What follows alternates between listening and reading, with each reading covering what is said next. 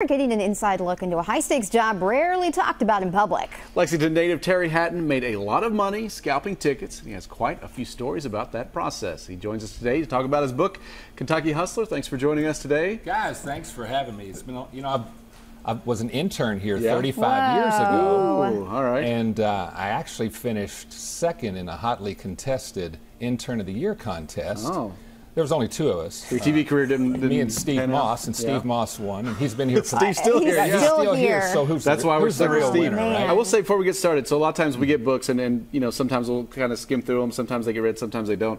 Yesterday she comes to me and she goes, "Have you read the book?" I'm like, "Well, you know, I'm just looking." He She's said like, he wasn't going to, just well, so I don't you're know. aware. Well, I hadn't yet, and she's like, "You need to, because she's." Yeah. So we both started getting into it. And yeah, it's a page turner. Awesome. Glad you're liking it. It's pretty cool. You write with such candor. I have trouble believing half these stories are real. Well, so my life's kind of been one of those deals where you can't really believe some of this stuff that's happening, but it's all real. I wouldn't put something out. When I talked to Jeremy Rice and Travis Pilling, who helped me write the book, rule number one is it has to be the truth. That's the only thing I would stand by. So It reads like, you know, an old family friend's telling you some stories. And so that makes it really easy. That's the talent of Jeremy Rice. So I tell stories. He makes it so it's, when you're reading the book, it sounds like it's coming from me. He's really a genius when it comes to writing. Did he come to you? Did you go to him? How did this even come about? So the funny thing is, Travis Pilling, who wrote the foreword for the book, he worked for me about 5 years in the ticket business, and we were doing an event either in Zurich or Paris or Berlin or something. But anyway, so he stays over there after the event, and he starts writing an article for a magazine about his 5 years with me in the business.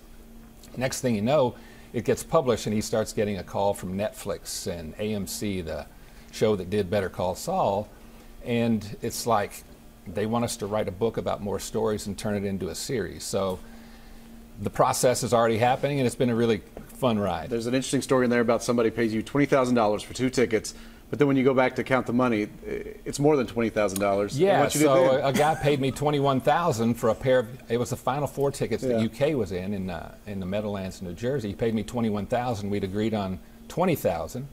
And so I went back to the room and counted the money. It was $1,000 too much. I took him the $1,000 back. And what it led to for me, by being honest and turning back that money, was it led to a whole new wave of the industry for me.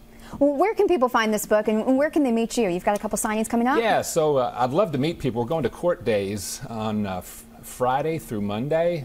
So my dad grew up in Bath County, so Mount Sterling's fairly close. And so we're going to be there every day and signing books and stuff like that.